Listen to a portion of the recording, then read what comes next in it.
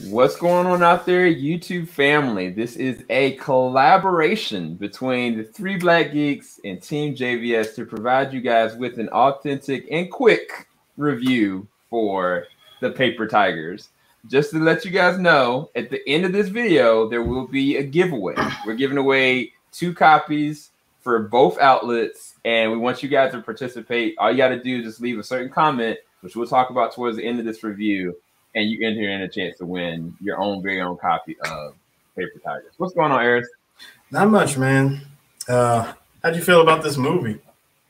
I really enjoyed it, dude. It had some vets in there. Like, it had some people. I was like, oh, yo, you from the Karate Kid? Oh, yo, I remember you from over here. I'm like, oh, yo, you're in everything, you know. And it's kind of like just a brief synopsis of it. You got 3 kung fu martial arts prodigies that have grown up into washed up middle-aged men that are now on the kick away from pulling their hamstrings. But when their master is murdered, they must juggle their dead-end jobs, dad duties, and old grudges to avenge his death. So I think one of the things that set this movie off for me was the opening montage. Watching them, you know, at a very young age, kind of be like the old Paper Tigers. I was kind of like, yo, what in the world is this? And then I started seeing them kind of train and starting to see what they were capable of. And I was like, yo, they the truth, bro. Like, they were sitting there doing some stuff. I was like, is this based on a true story? Like, it's like, where is this coming from? And I just kind of was really engaged by the camaraderie and their capability, but at the same time, they had like an edge to them. And I was kind of like, okay, where is this going to, you know, present day, where you see them like middle-aged men barely able to move. One of them is kind of like his knees all jacked up. The other one hasn't fought in like 30 years. I really enjoyed this film. Like, I was really surprised how much I enjoyed not just the martial arts side of it, but I think the appeal as a person that's now in his 30s and knowing like 40s is coming, 50s is coming. What does that mean to be who you used to be and who you are now? At what point does that transition, you know? I would say, obviously, these guys have not been reading from the book of Jackie Chan, because that man Jackie was what, in his 60s, and he did a movie like The Foreigner. True. You know? Yeah, The Foreigner was the truth too. He killed it in The Foreigner. You know what I'm saying? Like, when you get to me, I would say Jackie was one of those guys that I would look at and say, you know, F aging. You know what I'm saying? It's like age ain't nothing. As long as you keep yourself right over the years, you'll be good. And obviously, these guys did not take that note in this movie, because my favorite part was when they were trying to fight those young guys when they were trying to fight those young guys in that room, right?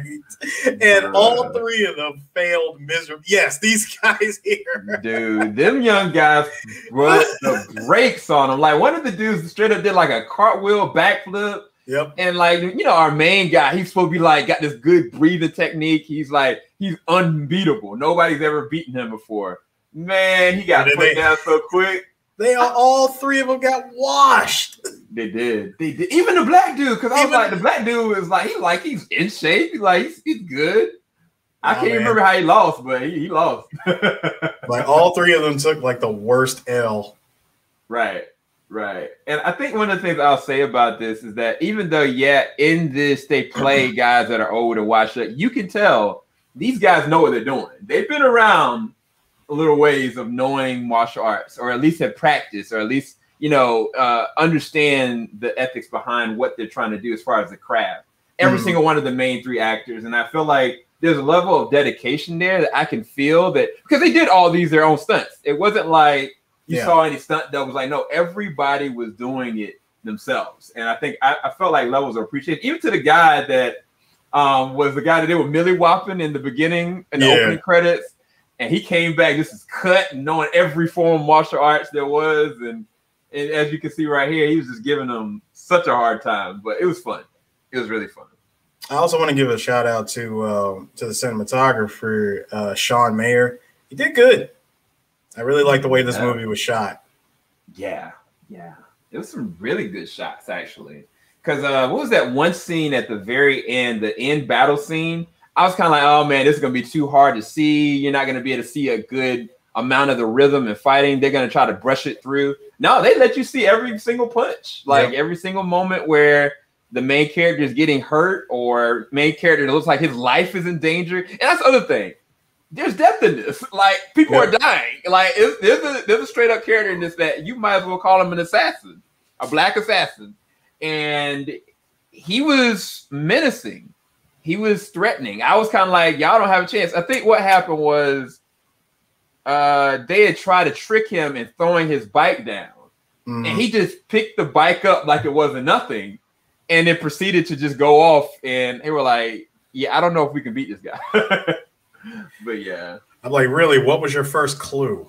At what point, you know, a great turtle once said, at what point did you all lose control here? Right. And it's kind of like you knew for a fact that, you know, from this where they are right here, you know, this is really weird. Dude's really light skin right here and then turn really dark skin. That is hilarious. I always laugh when they do stuff like this in movies. Like, you get a dark skinned character, and then anytime you gotta do a flashback scene, and like when they show what they look like when they were younger, for some reason they're light skinned, which is hilarious. This is like, bro, y'all couldn't have got like a different, like, younger actor, but whatever. That's neither here nor there. But in terms of context, you know, even just watching them in this scene, not understanding, you know, certain things and practices, I was like, oh yeah, this is gonna be bad. I think also they all have responsibilities. Like, one of them, you know, has got like a medical condition. The other one's got like a karate school that he's running or doing with mixed martial arts. The other one is a full-time dad, and he's a bad dad. Like, he's not good to his son. Yep. And I think all by the end of it, you know, their dedication to who they were in the past ended up lining up with what they had to be in the present. I think from a moral standpoint, I love that about the film. It was sweet. This is a PG-13 film, but there were moments that feel very dangerous and engaging, and you always want to see and feel that in a martial arts epic. Like, if it's Bloodsport or if it's anything in between, like, you want to feel like the main characters are in danger. And I felt that. You know what I mean? I agree. So, but there was a lot of great action, a lot of good comedy, and the only thing I just wish is that more people saw this movie. Right. And it's hard because the movie came out during was it during the pandemic, or was it coming? Well, it was okay. If I remember correctly, this film was shown at the Fantasia International Film Festival August of 2020. Yeah. And then what was it? That following month, Well Go USA Entertainment acquired the North American distribution rights to it. Right. And then the movie was only released May 7th of this year in only select theaters and, of course, on video on demand. Right. And so there's most likely a lot of you guys have not seen it, but which we'll go ahead and round this out right now. It is officially releasing now on Netflix. As of Friday, August the 6th, which you guys are seeing this today, August the 5th, it'll be available for everybody. So this may be something if you guys enjoy The Karate Kid, if you guys enjoy martial arts lore with a little bit of comedy, but at the same time, a little bit of heart, this may be the film for you. So definitely go and check it out on Netflix. But we are, in between both of us, going to give you guys an opportunity for something.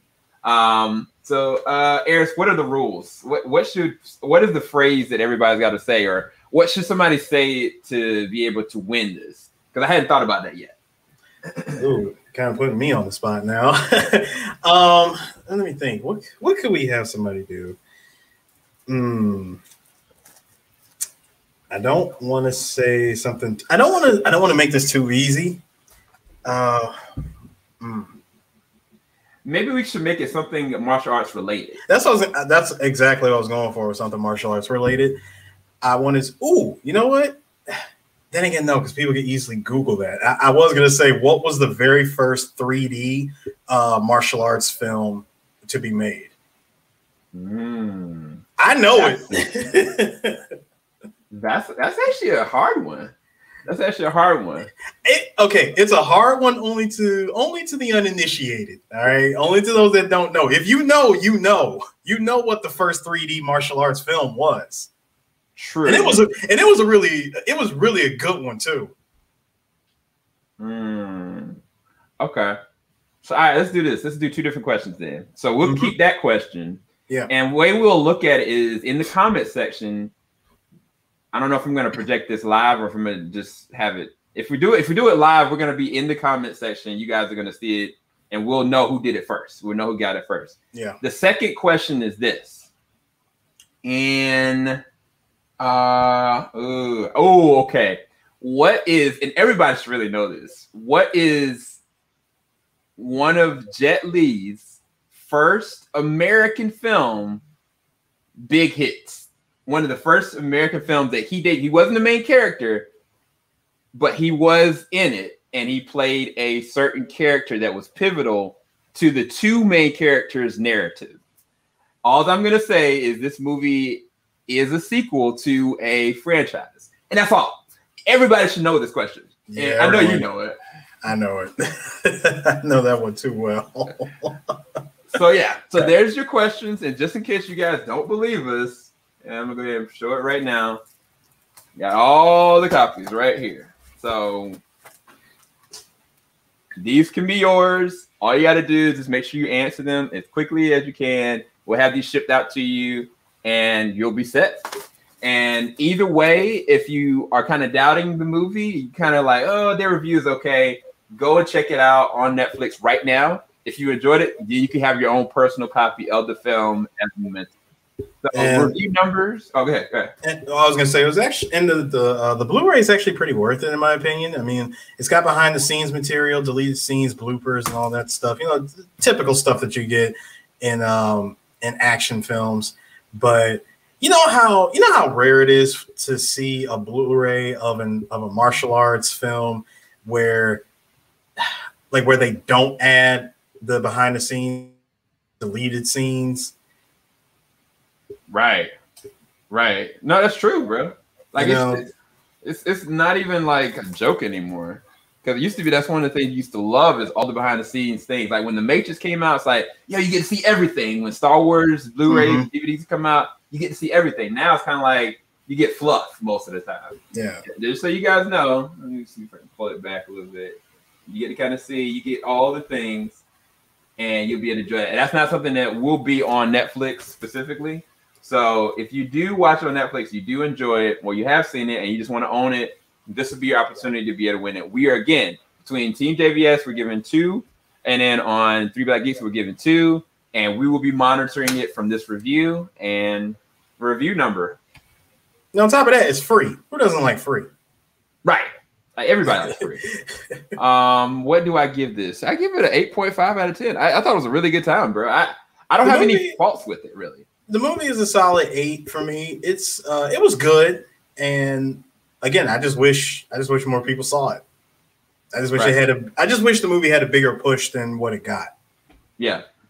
And maybe this might be the opportunity, kind of like, Cobra Kai. Cobra Kai debuted it on YouTube. Yeah, YouTube. And nobody know about it. Everybody heard about it. No, they heard, but they didn't know how good it was. No, it wasn't that. People just weren't trying to spend. They weren't trying to invest that YouTube Red money. Nobody still has it. I don't think anybody ever will. But yeah, this could be a launching point. If it does good enough on this debut, I don't know. That might have been bad. That might have been a bad idea to release it this week because of Suicide Squad. Yep. So HBO Max. Man. All I can say for that is just hope for the best. Otherwise, if this does catch on and becomes a cult hit and stuff, I would like to see a series. Oh yeah. So would you like to see a prequel series, or would you like to see a prequel series? Would definitely be good because you can tell a whole lot more of the story in a series as opposed to doing a movie. Right. And I just want to see them younger, bro. Like they looked like there was a lot of things that went down that I'm really curious about, and kind of just taking the opposite approach to where they handled Cobra Kai. Just going back. Because me personally, I'd like to know at what point was their stopping point. You know what I mean? Like when was that moment that they just stopped? Yeah, completely. Because they hint at it, but they don't really explicitly show you in the film. But yeah, So that is our review for the Paper Tigers. Hopefully you guys did enjoy this. Make sure you go to the description bar below and make sure you follow, check out all the podcasts, all the premieres for 3BlackGeeks. You want to do a quick plug, Eris? Oh, yeah, you can go ahead and check us out on 3BlackGeeks. We are on Spotify. We are on, oh, God, we stream on YouTube, Twitch. We're on Podomatic. We're on Libsyn. We are literally everywhere. Just Google 3BlackGeeks. And second, we also do, like, we do a lot of our live shows on Facebook, on YouTube, and, of course, on Twitch. Definitely follow us on Instagram, on Twitter. And, yeah, we got a TikTok, if you can believe that. You guys have a TikTok? I didn't set that up. I did not set that up. You can shift all of that over to my co-host D on 3BlackGeeks. He's the one that made it. So I'm intrigued by that. I want to see what their TikTok is because I have no idea what the heck they would be doing on TikTok. We just started TikTok as well, you guys. So definitely go and check us out. We're doing a lot of our trailer reactions. Right now, the channel is in a really pivotal situation with 2 copyright strikes. So definitely show as much support as you can to our YouTube channel with reviews, discussion, anything you would like. We kind of go through everything in terms of press media. But I really do appreciate you, Eris, for taking the time. We did this really quick. Yeah, this was real quick. I think we did it pretty precise, and we also tagged in our channels as well as did the giveaway. So I give us credit. Really. So anyway, I hope you guys take care, and we'll be back later, maybe for Raging Fire. Who knows? Peace, guys. Later.